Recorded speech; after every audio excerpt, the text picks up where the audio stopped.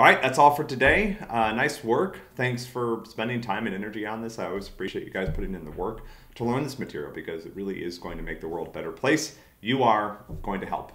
One day at a time, you'll learn, and then eventually you'll be able to apply this to solving some real world problems and change the world for the better, which is great because we need that. So have a great weekend. Enjoy a little bit of early spring weather, and I will see you again on Monday.